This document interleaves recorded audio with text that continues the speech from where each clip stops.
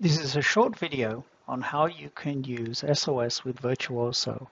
In this example, we're going to create a library consisting of a cell, and we're going to check in that library and cell into the SOS for revision control. Now, in this example, we assume your CAD person has already set up the project under a service. Here you can see in my case, the CAD person is called Toolman, and I'm going to be a user called Bill. Now inside Bill's working directory, I have a file called cds.lib, and we are going to let SOS manage all the library files. The contents of the cds.lib file is very simply include sos_project.lib, and this would have been created by your CAD team. Now, since we're working on a project, in this example, the service is called Honda, the project is called Prelude. I created a directory called Prelude, as you can see here. I first invoke SOS, and you'll see the GUI window opens. Click File, New Work Area. I pick the server, in this case, it's a Honda server. The project I'm going to work on is called Prelude.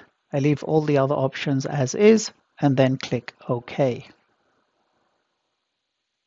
Now, as you can see, this is the server, this is the project. We have some files that are already existing in the repository. And as mentioned, the Toolman, for example, these were already checked in by user Toolman. These files, as you can see, the cds.init, cds_libmanager, cds_info_tag, SOS project lib are all checked into the repository. The only file you do not check into the repository is the cds.lib file. Now, the first time you use this, since these are all in the repository, we can select them. And what we have to do is right-click and click Populate. The first time these are created, you would actually hit Create, but since the Toolman, the CAD man in this case, has already created them, user Bill will just have to populate them. Go ahead and click OK, and you'll see now that 4 objects have been populated. Now, if I look in the Prelude directory for Bill, you will see these various files, and you'll notice that some of these files are sitting in the repository. So let's go ahead and close this or minimize it. We don't need it now. I'm now going to minimize this. I will open up Virtuoso.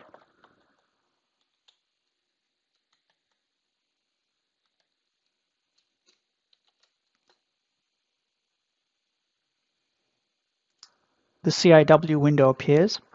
Now, a good check to make sure version control is enabled, just look for these few lines. Clear, anything with clear on it, it's a good indication that the integration has happened correctly. I'm going to go to the library manager, and we're starting from scratch. Let me go ahead and minimize these so not to cloud the screen. We're going to create a new library. Select File, New Library. Give it a name.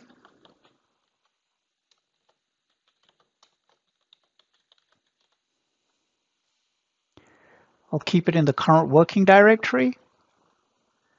For now, I will say do not need to process information for technology library.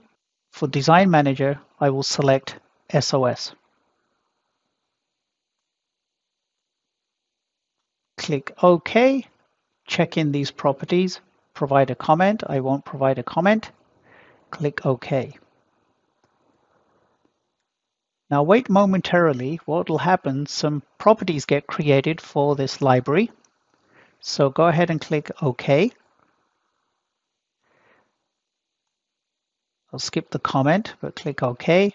You'll see the message log appear. I'll go ahead and click Dismiss.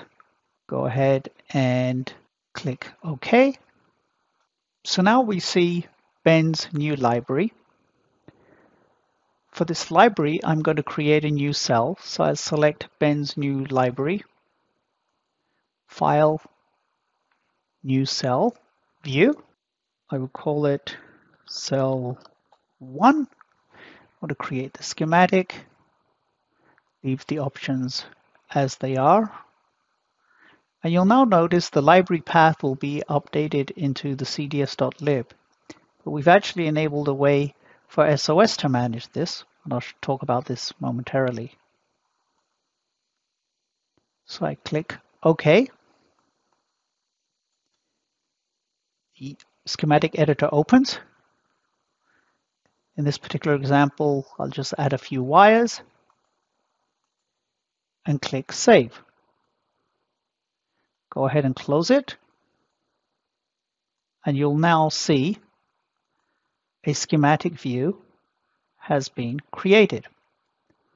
Now we haven't started using revision control yet, but what I'm going to do now is I'm going to add Ben's new library and the cells and the views under SOS revision control. So go ahead and click Ben's new library, right click, and select Check In. The Check In window appears. You'll see the status is unmanaged, the library, the cell, and the view. I can add a comment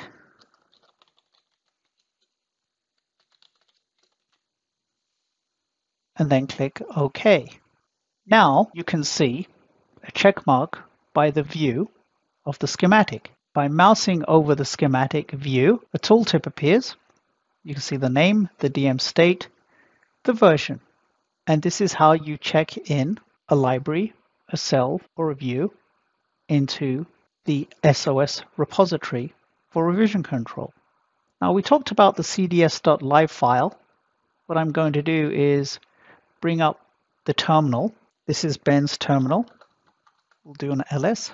Now let's take a look at the sos_project.lib file.